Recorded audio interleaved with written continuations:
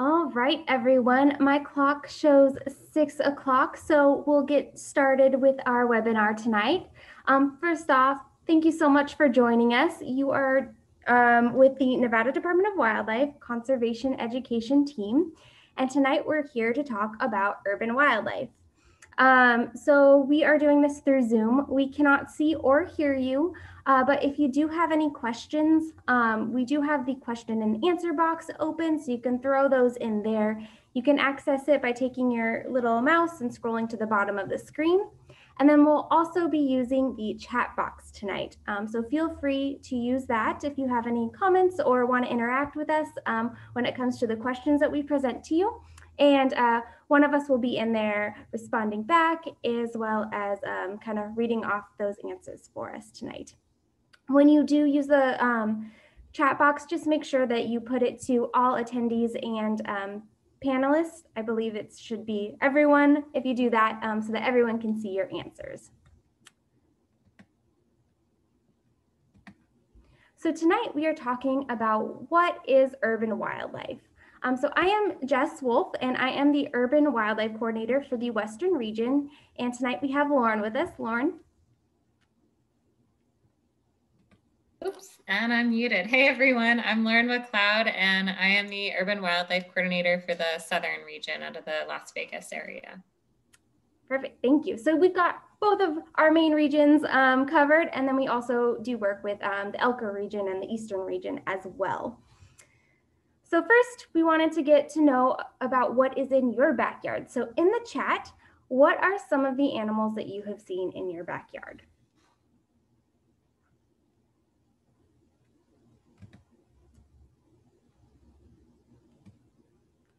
So we've got coyote, absolutely. Those are kind of all over the place here in Nevada. Bunnies, absolutely. Costa's hummingbird this morning, oh, that's awesome. Coyotes, rabbits, skunks, squirrels, perfect. Any other fun birds? I've seen some dark-eyed juncos recently in my backyard. Quail, awesome.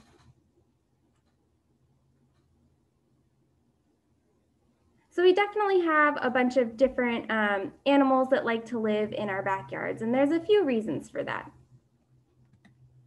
So first, animals live near humans and really everywhere because of habitat.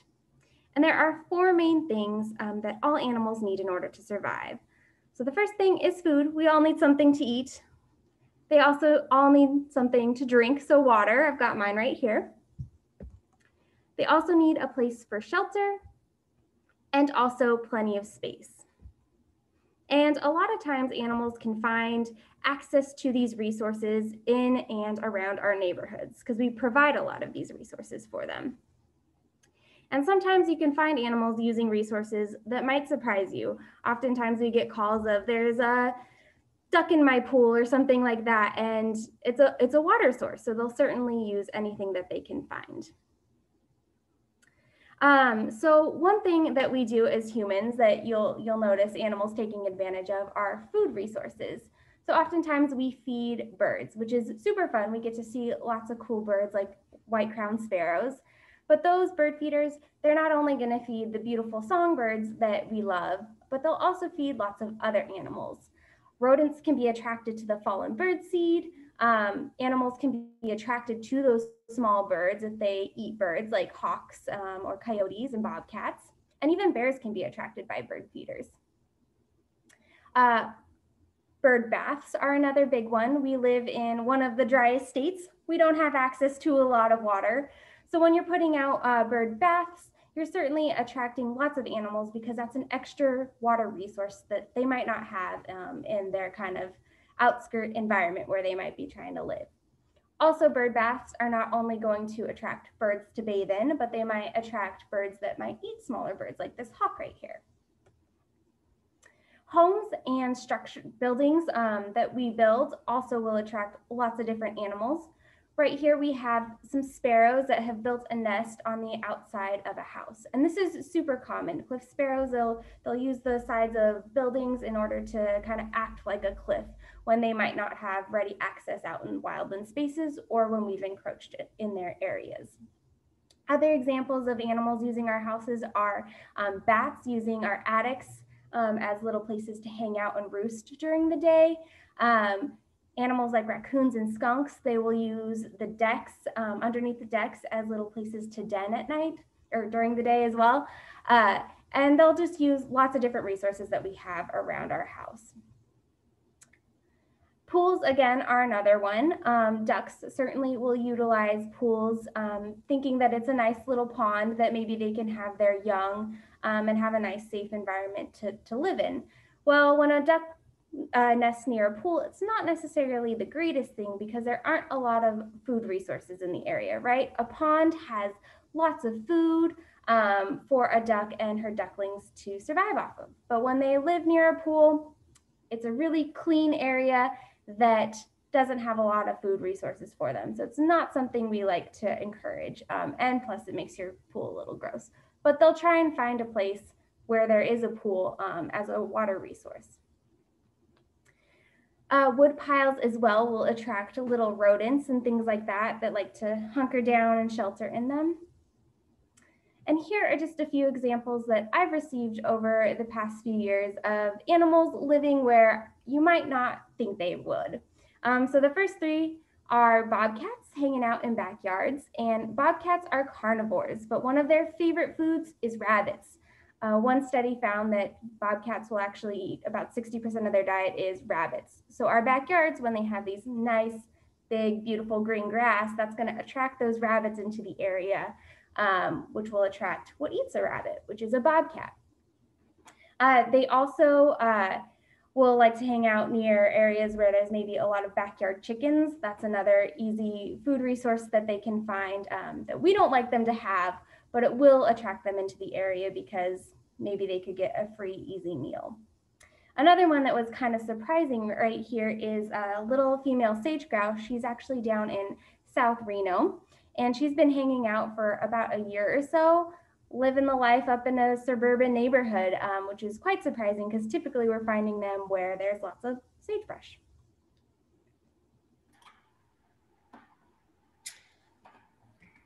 So something that has become a big question among researchers in the world of urban wildlife is, have we molded a new kind of city dweller? So thinking about how our urban areas have expanded over the last decades, more and more wildlife are adapting to these new forms of habitat that Jess was just describing.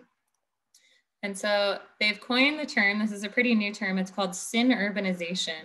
This is essentially, it's a way to describe the adaptation of wildlife to urban environments. And right now it's hard to say if it's happening on an evolutionary scale with genetic changes, but what we do know is that these modified behaviors are being observed through entire populations of animals, and they can even be seen over multiple generations.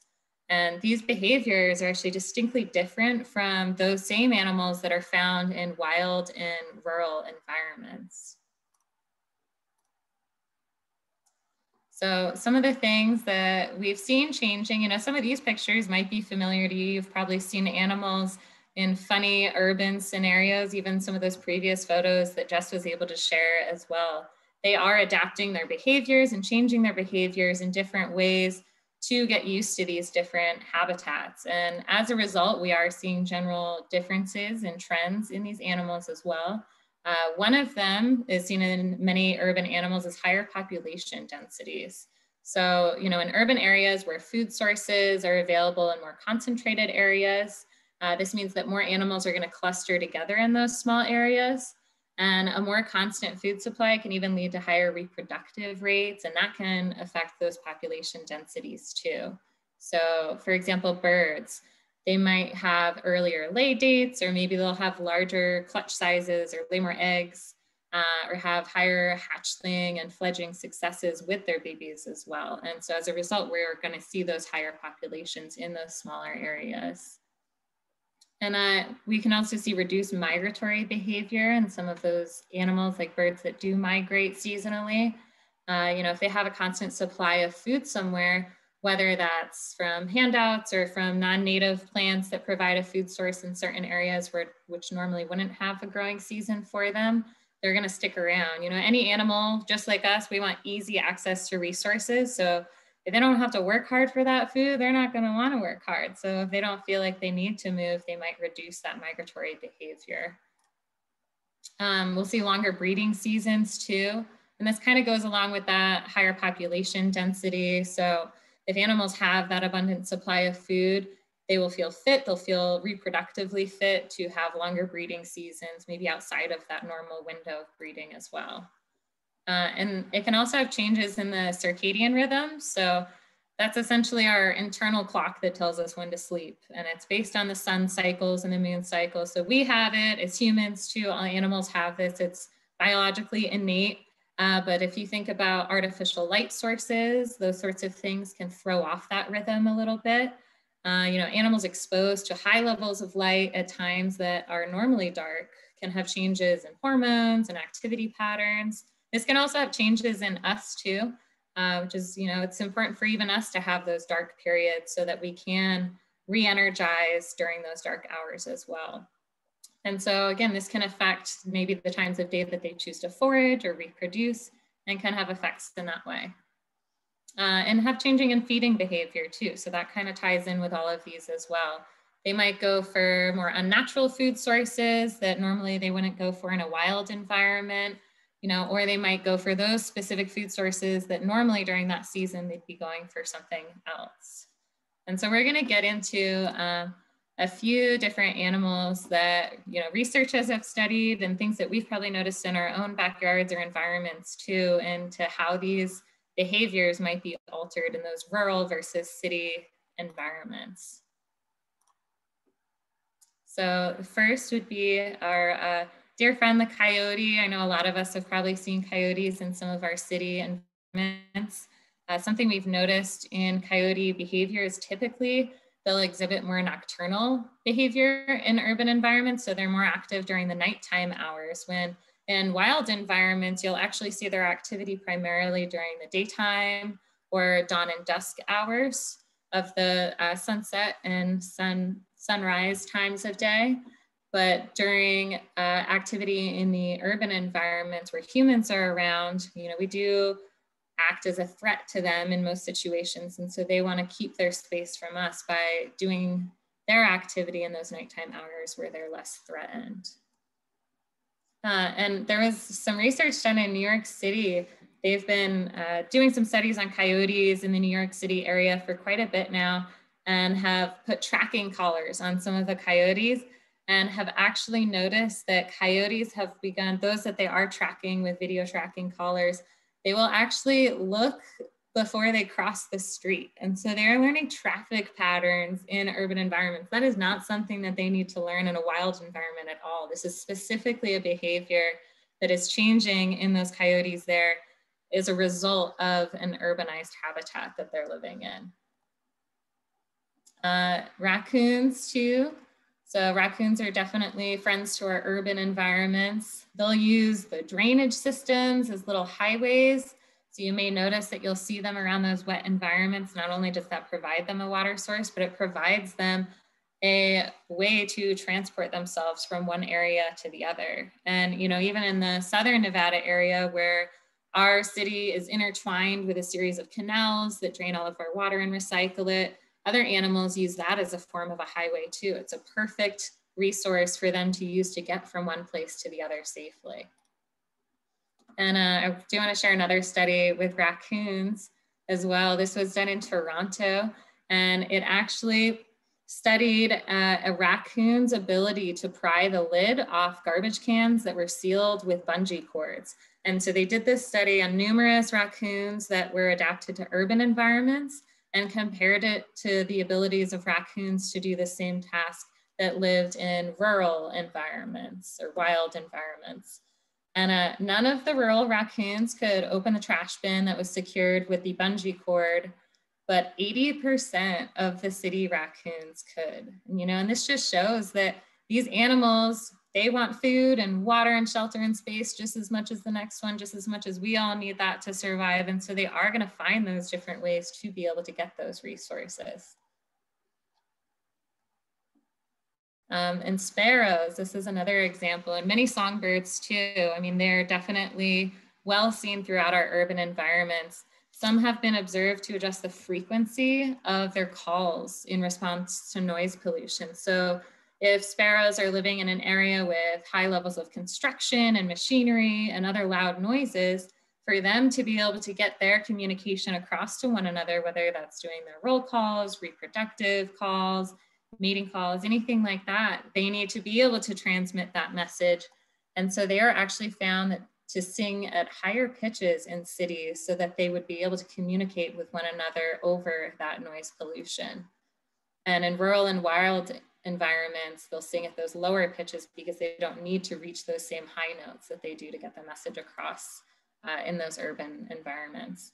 And this is just a graph from the study that was studying tits in the area, in an urban area, to measure the amplitude of artificial noise versus the frequency of those birds that were communicating. And there's a pretty direct correlation with the amplitude of artificial noise and the frequency rising of their calls as well. And something else to keep in mind, and this is especially true in our urban environments, as I discussed just moments ago about altered migration. And so when birds, if they have a ready access to any food supply, they may delay their migration, or they may not migrate at all if those resources are plentiful. And although this is great for them in a short-term scenario, it provides them food, they're well fed, it can lead to some consequences depending on the environments as well. So, migration is important. It is, there is a reason that these birds do this. Some birds, if they stay in an environment that typically gets cold in the winter, but they stick around because there's always food there, they may struggle to survive when those temperatures drop below comfort. And at that point, it might be too late for them to migrate comfortably, and vice versa too, with our really warm temperatures in the summer months. So eliminating any handouts to waterfowl at urban ponds is really helpful to keeping some of that migration on track.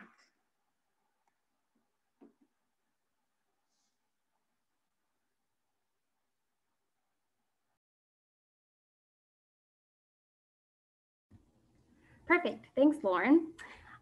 So what's around? Often we really don't see wildlife that is around because some of them are nocturnal, some of them shift their behaviors, but it really doesn't mean that they aren't there. And there's lots of different ways that we could recognize wildlife that's maybe in our neighborhood or hanging out in our backyards. We could see things like nesting materials or nests being built, scat, tracks, and a lot of times we might not see any of these things, but we might be able to hear them. Kind of like the case of the coyote, like Lauren mentioned, they shift their behavior to be more nocturnal in urban areas. So a lot of times we don't see them because they're most active at nighttime, but a lot of times we can hear them. So now we are going to play a little game. It is called What Kind of Scat Is That? So we are going to be using the chat. And I'm going to show you a picture. And if you want to just type in the chat your best guess as to what kind of animal the scat belongs to, we'll see how you guys do. So here is our first scat. What kind of animal do you think this belongs to?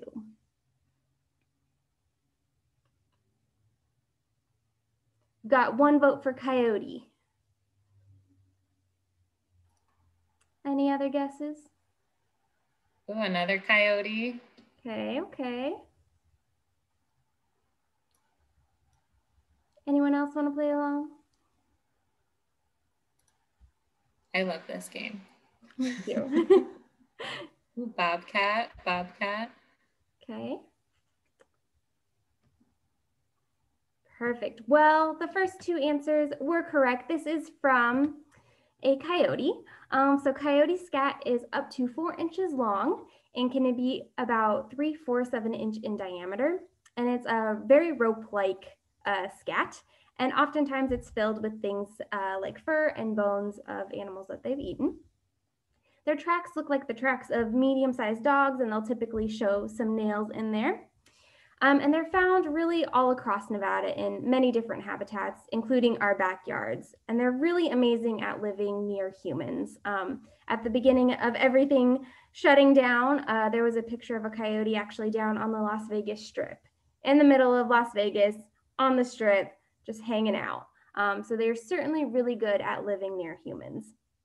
And they're opportunistic omnivores, so they'll eat just about anything, and that really plays into their ability to be flexible with their habitat.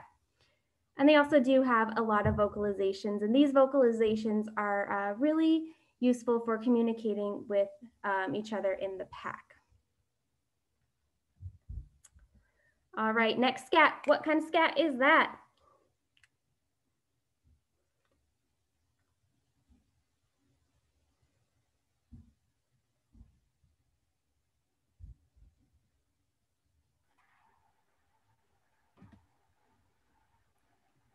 If you look really closely, you might be able to see clues as to what their diet might be. I see 2 guesses: bobcat, fox.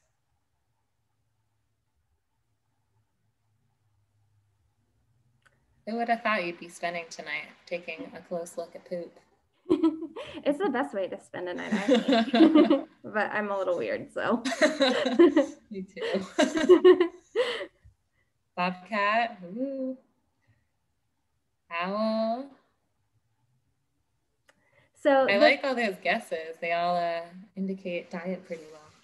Totally, absolutely. This was totally a bobcat poop. They're about the same size as a coyote. Scat, they're up to 4 inches long, and again, that 3/4 of an inch in diameter.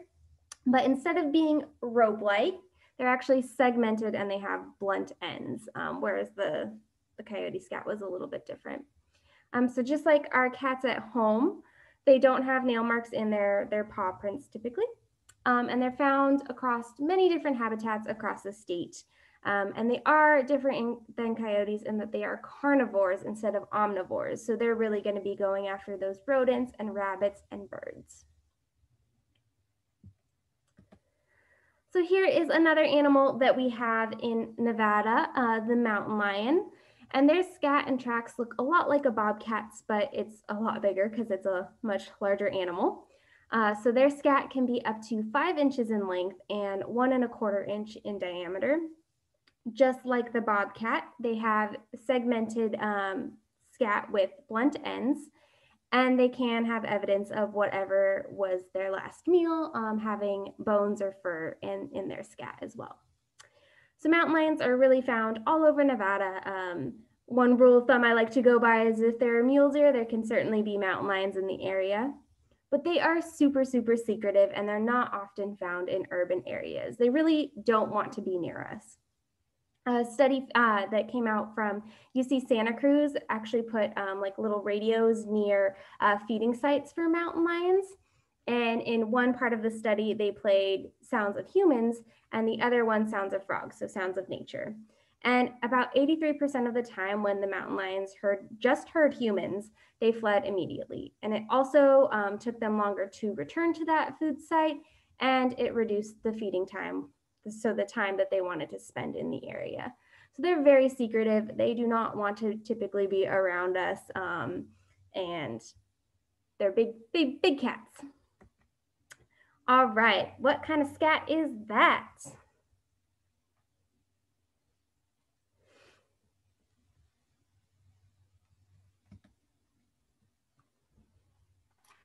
We have a bear guess.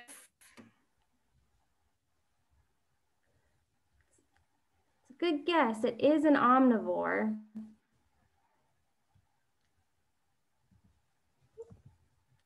I just gave it away, sorry. So this was a raccoon. So the tubes of the raccoon, they're about 2 to 3 inches long. They're dark and tubular. And what's inside of their scat can vary depending on their diet, because raccoons are omnivores and they're very opportunistic. So they'll kind of get into a lot of different foods. And often their scat has pieces of undigested food kind of visible within it. Their scat can be found in latrines, where there will be a lot of poop there. And their tracks look like little hands. I think they're super cute. You can see their tracks down here. So their front paws are about 3 inches and their back are about 4. And they can be found across the US, and they also live very happily near humans. Typically they're found in like wetter areas. We get lots of reports of them up here in the Reno area, but they can still live down in southern Nevada as well. Here is another frequent urban animal that we have in Nevada. This is the striped skunk. Just like the raccoon, they do like to live in areas where there's more moisture. Typically, you'll find a striped skunk within about 2 miles of a water source. So their scat is about 1 to 2 inches long, tubular, and has those blunt ends. And again, just like the raccoon, there's often evidence of undigested food in there. And while they do eat, they're omnivores, so they'll eat a bunch of different things. One of their favorite foods in the spring and summertime are actually insects. And their scat is often compared to cat scat. And again, they're very widely spread, just like raccoons. And I think this is the last scat that you will have to look at tonight. What kind of scat is this?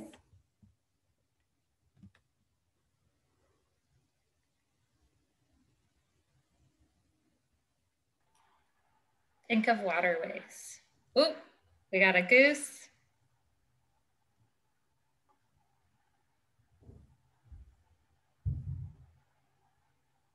Any other guesses?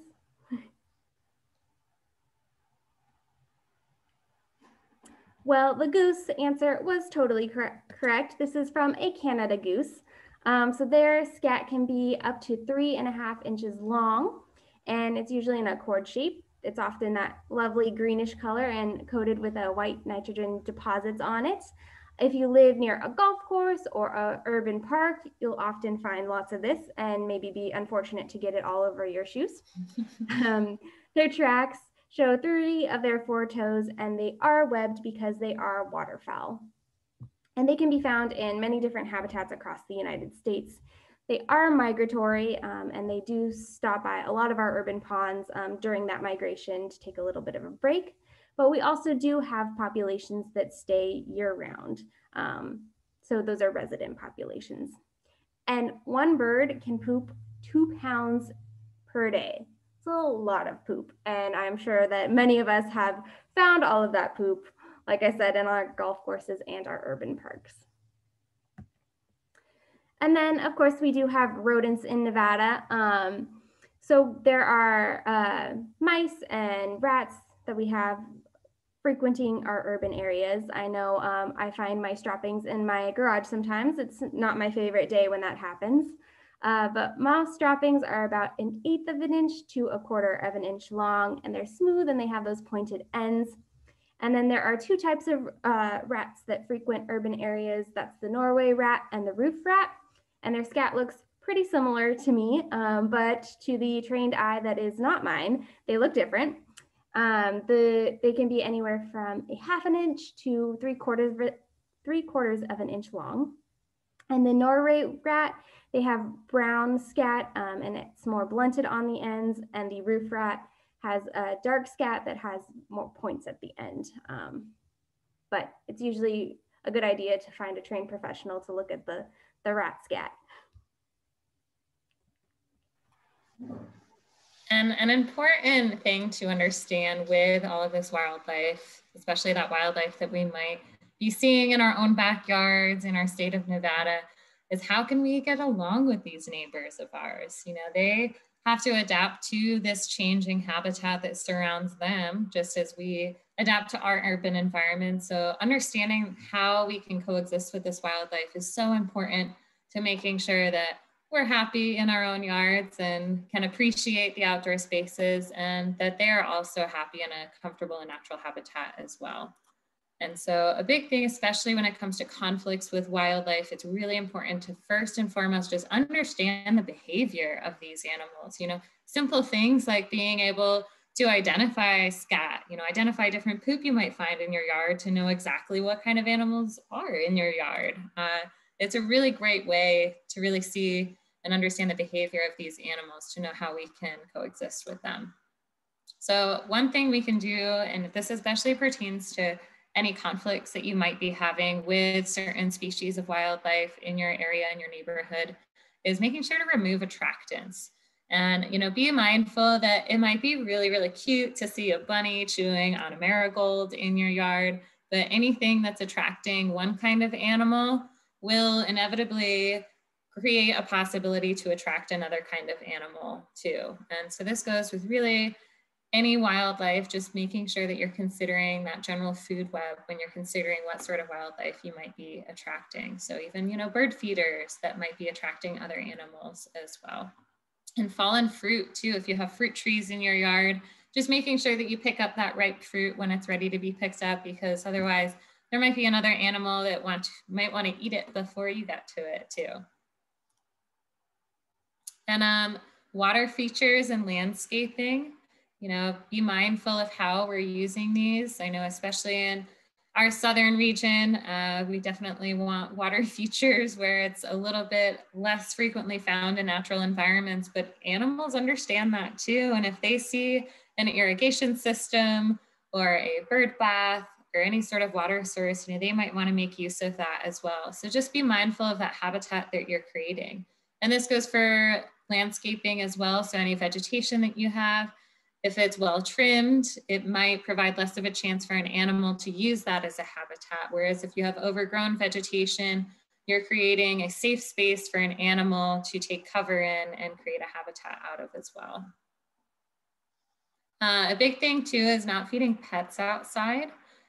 If you have cats or dogs, making sure that their food is enclosed in a space indoors, because leaving pet food outside is leaving food out for any other animal to access it as well.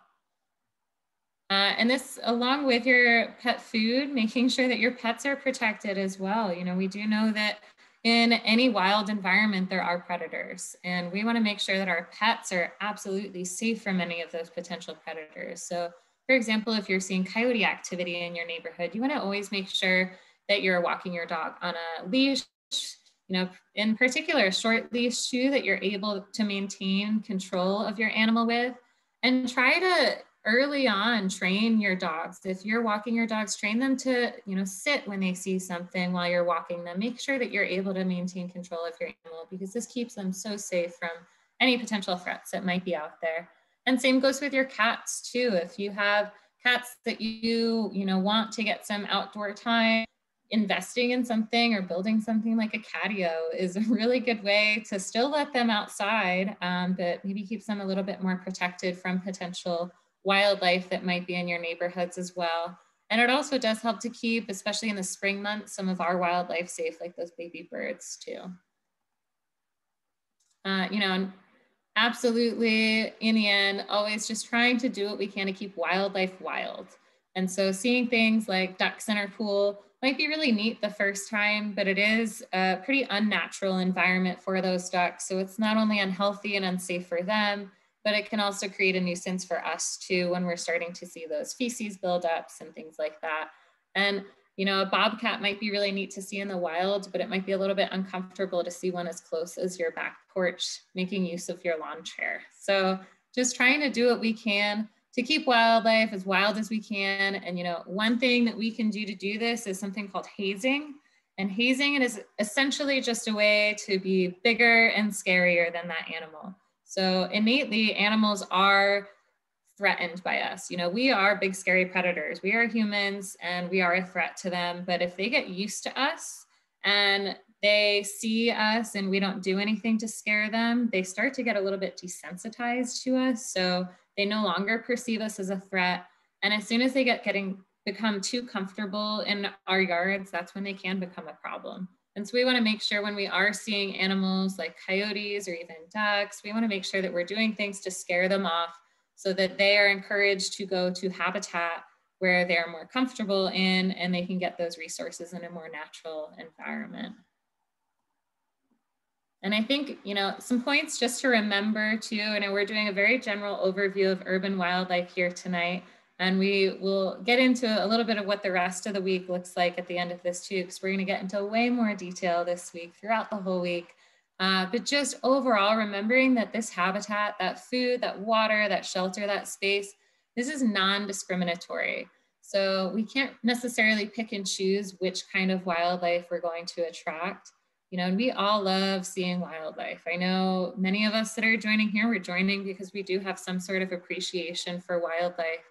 But understanding that in order to coexist with them, we need to understand their behavior and understand ways that we can manage conflicts with them, especially as it pertains to our own neighborhoods, and just keeping wildlife wild. So the best thing that we can do for them and the best thing that we can do for ourselves is to give them their space and eliminate any of those of human conditioning. We want them to live on their natural lives and their natural grounds. And we want to make sure that we're not having an effect on that, because that can also negatively affect us. And of course, just understanding that we do need wildlife, because living without wildlife would probably look something like this. And we don't want a world like this. We love our flowers and our animals and everything that makes our earth beautiful here. And so we are wrapping up with our side of the talking here tonight, but we would love to open this up to any questions that y'all have. So please feel free to use the Q&A box, so that question and answer. You can also use the chat too if you find that a little bit easier, and we can go through. And if you have any additional questions on some of our awesome wildlife, we'd love to hear it.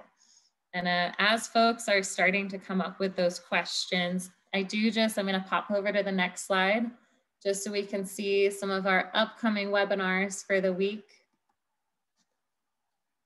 Oh, Jess, you might have to do it. All right, thanks.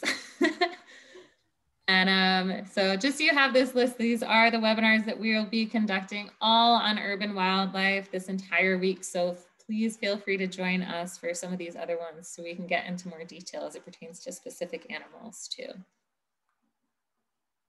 And I do see a question that has not been answered in the Q&A box. Someone said, what flowers do rabbits not like? I would say it can depend. They can be a little non-discriminatory toward flowers. There's definitely some that are good to deter them, like marigolds. But as you saw in that last photo, there was a rabbit eating a marigold. So they can become used to certain sources.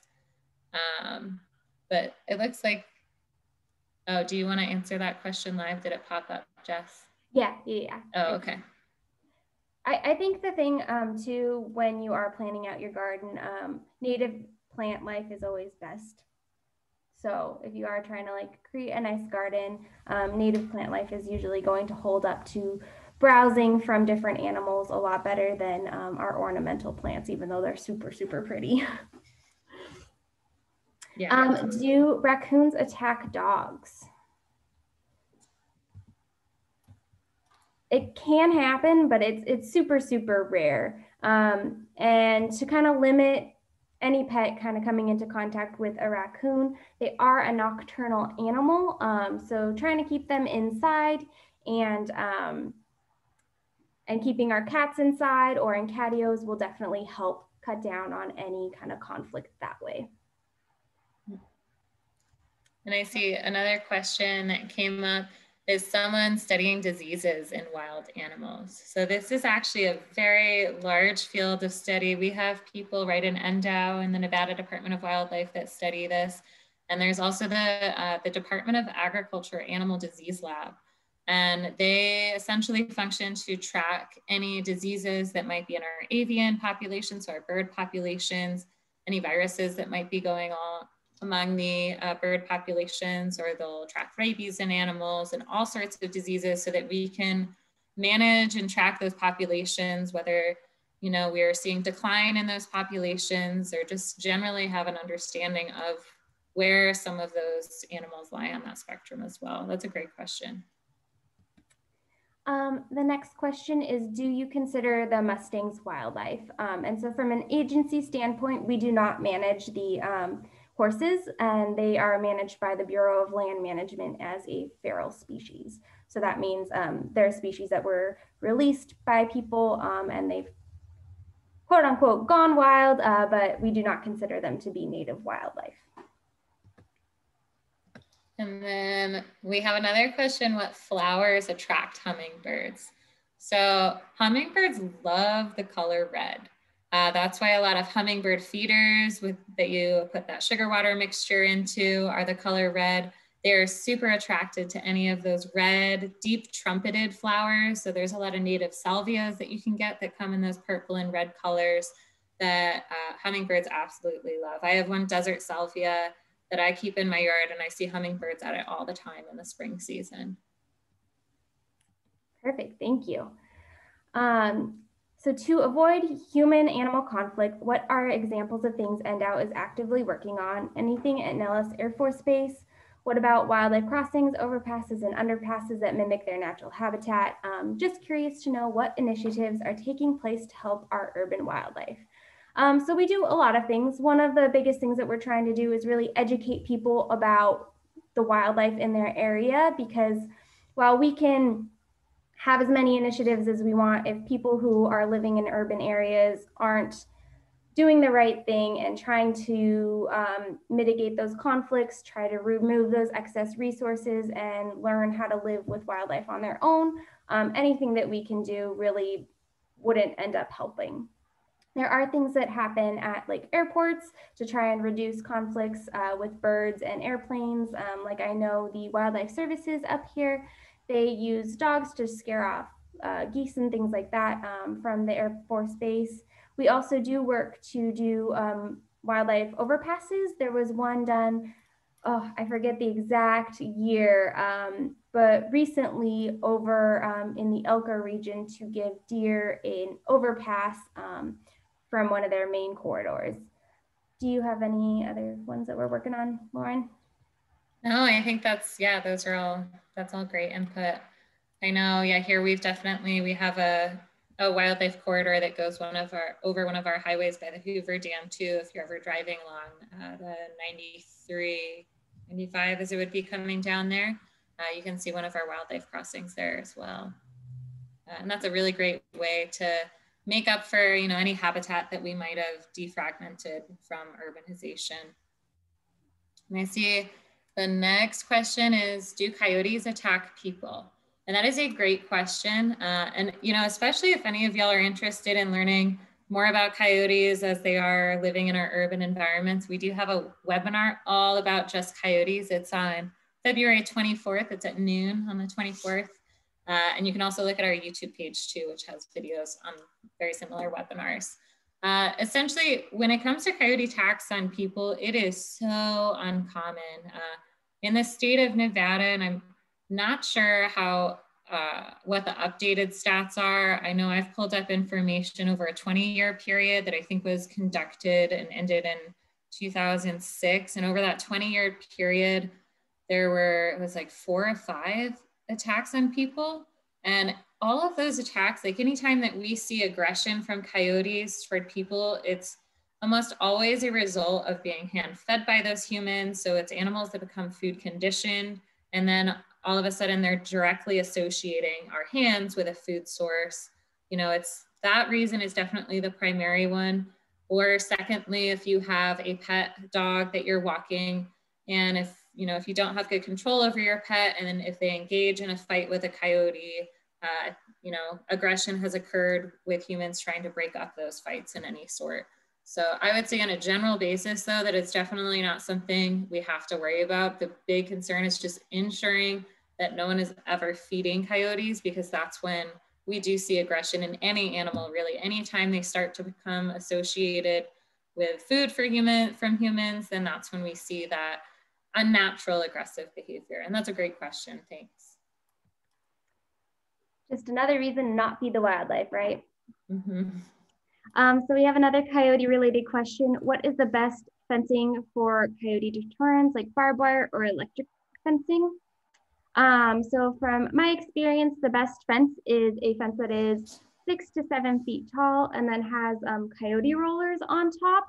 And coyote rollers are like a roller that you can get. They have companies that build them themselves, or there are DIY options on the web. But basically what it does is it makes it so the coyote can't get a grip on the top of the fence and continue their journey over the fence into your backyard. So coyote rollers and a nice tall fence are a really good option. But again, like Lauren said, that Living with Coyotes webinar on the 24th will give you lots of information. And we even have one already up on our YouTube channel that you can kind of find some more information on Living with Coyotes. And the next question is COVID-19 found in any Nevada animals? As far as, and just interrupt me if I'm incorrect, as far as I know, no. I mean, I know in general, there have been cases of COVID found in folks' pet dogs. I don't think any dog in Nevada. I know it is definitely a topic of study, primarily conducted with the Department of Agriculture would be sort of the one spearheading that sort of project. But there hasn't been any known transmission of COVID from animal to human that we're aware of. So I don't think it's a huge concern. And Jess, if you have anything to add to that too, but I would resort to contacting or looking into the Department of Agriculture because they always have the most updated information on that sort of thing. Yeah, I haven't heard of any examples in Nevada. I know that we are particularly concerned about like mink and river otters because there was that big outbreak at that place. I forget where it was at, but yeah, nothing that has been confirmed. I think this might be better answered by you, Lauren, since you did the research on this part, but I can read it off. So with the songbirds that sing in higher frequencies within city limits, did that study compare if urban and rural birds can still communicate? It's great that they can adapt. Just curious if that has had any implications in their communication along edge habitats and the like. That is such a good question. I'm gonna I have the link open to this study that was conducted on this. I know the specific study that I was looking at is just one of many that have been done. The chart that I had displayed in the PowerPoint was from a Dutch city that had conducted this with some of their song sparrows there. But I'll pop that link to the article that I pulled that chart from so you have that available into the chat because I don't know. And that's a super great question. And it might have information in there for you because I can't imagine. And I think, that's the big root of folks and researchers studying sin urbanization is to see if there actually will be these genetic evolutionary changes over time. And I think since the research is still so novel, it's hard to say whether this is going to have any long-term evolutionary changes. But that's a great question. I'll pop that in the link right now, or in the chat right now. Awesome. And then the final question that I have open, is there a chart with different types of scat? So there are lots of different resources for trying to identify scat. Places like REI or bookstores, sometimes they have like these cool fold out brochures that are all laminated that you can get that have a bunch of different types of scat on it, or some field guides. I have one that's really thick that I wouldn't ever want to take out on a hike with me, but it has all the different types of tracks and scat that you can find in North America. So if you just look up like scat book or a scat brochure, there should be a ton of resources that you can find to get you some of that information. Lauren, do you have a favorite? I keep this by my desk. I know you can't see it with my background, but I have a scat and tracks field guide, and I am guilty of taking this on hikes with me. I'm the friend that stops at every pile of poop I see because I want to know what animals have been around. But I find it to be a super useful resource, especially in desert environments where you may not actively see wildlife as often because they're hiding in burrows or elsewhere, trying to get away from the heat or cold. Being able to see signs of them being there previously is a really cool way to connect with some of that wildlife out there. Totally. I am that person because mine is like literally a textbook. I usually am there with like my camera and taking pictures, and I'm like, okay, so it's about the size of my pinky finger and go from there. Well, awesome. Thank you everyone for joining us tonight. This was super, super fun. I hope that you can all join us for some of our other presentations that we have this week. And if you do miss any of them, no worries. We will be recording them and uploading them to our YouTube page. So you can always go back. Or if you just liked it so much and you want to listen again, we love that too. So definitely join us for some of the upcoming ones. And if you go to bed tonight and you wake up and you have this burning question about wildlife, you can always feel free to reach out to us, and we're always happy to try and answer your question or try and help you find the answer.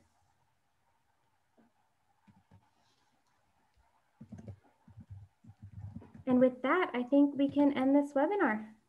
Yeah, thank you everyone so much for joining. And that link is in the chat too if you wanted to grab it. Thank you. Have a good night, everyone.